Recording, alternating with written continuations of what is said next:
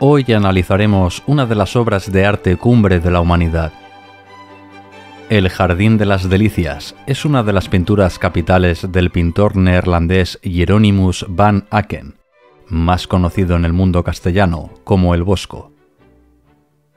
La biografía del Bosco es toda una incógnita repleta de enigmas para los estudiosos, al igual que muchas de sus obras, que encierran multitud de significados y mensajes ocultos, muchos de los cuales el artista neerlandés se los llevó consigo a la tumba.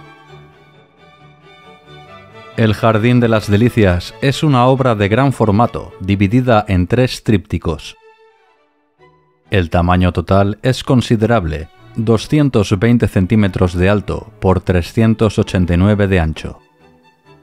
Los especialistas aún hoy en día no se ponen de acuerdo en datar con exactitud la fecha de realización de la obra. Algunos piensan que fue una obra de juventud, otros creen que acometió tamaña tarea en su madurez.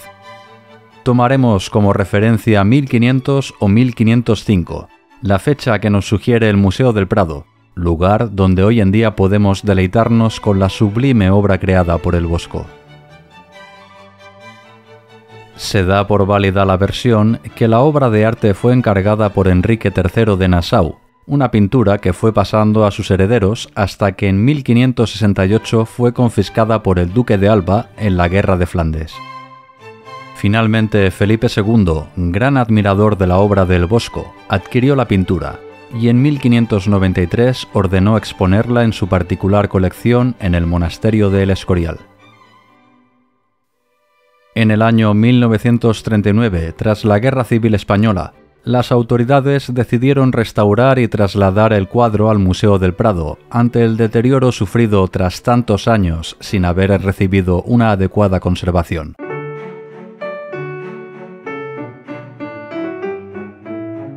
El tríptico cerrado representa un globo terráqueo con una esfera transparente, solamente poblada por vegetales y minerales.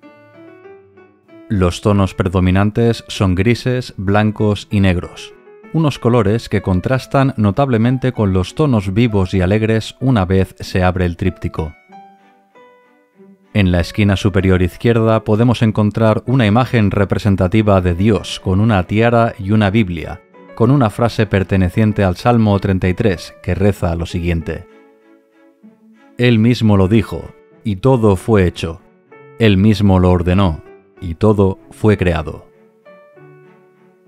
Podemos interpretar entonces la obra cerrada como una representación de la creación divina. Algunos expertos lo sitúan en el tercer día, un número perfecto, el número que representa a la Trinidad. Al desplegar el cuadro, nos encontramos con una representación de las 3 fases de la humanidad en orden de izquierda a derecha: el Génesis, el paraíso y el infierno. Centrémonos ahora en el panel izquierdo. La primera imagen que nos encontramos es una representación de Dios tomando de la muñeca a Eva, mientras Adán, semitumbado, observa la escena.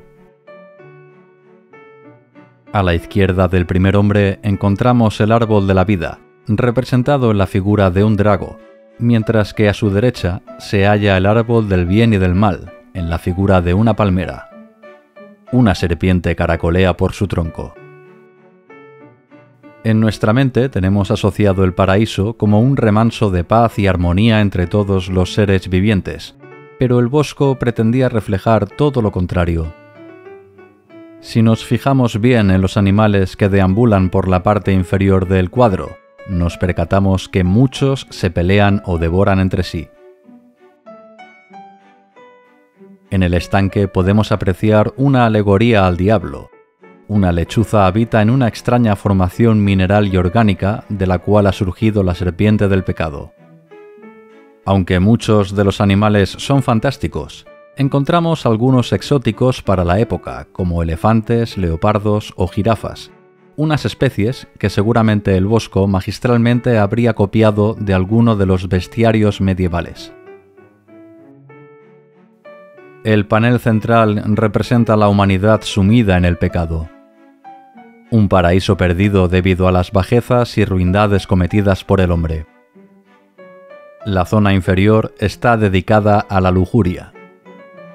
Apreciamos infinidad de parejas o grupos en actitud erótica, muchos sosteniendo frutas asociadas a la lascivia, como fresas, cerezas o uvas. Algunas de las personas representadas se encuentran aprisionadas en extraños recipientes. Sin duda, es una imagen que hace referencia al pecado que se presenta en diversas y bizarras formas, atrapando al hombre para siempre. Otras jóvenes parejas se encuentran presas en una burbuja. Quizá el Bosco pretendía representar la fugacidad de los primeros amores. En la parte central encontramos muchos hombres cabalgando y haciendo acrobacias sobre caballos, ciervos, gatos y diversos animales mitológicos, en espera de sumergirse en las aguas de Venus. Un pequeño estanque donde algunas damas que utilizan frutas a modo de sombrero esperan ser amadas por algún hombre que rueda alrededor suyo. La cabalgata del deseo. Curiosas y surrealistas son las viviendas de los habitantes del paraíso, unas extrañas estructuras azules y rosas coronadas por unas excéntricas cúspides. Si bien muchos expertos encuentran cientos de mensajes ocultos donde quizá el Bosco critica la ociosidad y la molicie de la vida paradisíaca, otros estudios apuntan todo lo contrario. Ciertamente, este parece un auténtico Edén, sin preocupaciones ni ningún tipo de problemas o contrariedades. Esta podría ser la tierra prometida por el Creador si, según narran las antiguas escrituras, Eva no hubiera pecado. Algunos eruditos creen identificar a la primera mujer en la parte inferior derecha del cuadro, encerrada en una cueva y señalada por una figura que se identifica con Juan el Bautista, la única persona vestida en toda la obra. La parte derecha se atribuye como una representación del infierno. Los tonos alegres y optimistas desaparecen, dando lugar a un mundo oscuro y tenebroso. Resulta curioso uno de los motivos recurrentes en toda esta sección del tríptico. Multitud de instrumentos musicales aparecen diseminados por todas partes, hecho por el cual esta sección del Jardín de las Delicias también se lo conoce como el infierno musical. En la parte inferior aparecen una multitud de hombres atormentados por extraños demonios. Podemos distinguir algunos de los juegos de azar de la época, como naipes, dados o un tablero de backgammon. En lo que parece la letrina del infierno, vemos a una extraña figura asociada a Satanás que engulle a los hombres y los lanza sin compasión hacia el sumidero. Vemos también un hombre defecar monedas de oro, mientras a su lado otra figura vomita sobre unos enigmáticos rostros que permanecen hundidos. La lujuria se encuentra representada en una cerda con hábitos de monja que besuquea a un hombre reluctante. Ciertamente el Bosco, en según qué imágenes, era bastante explícito.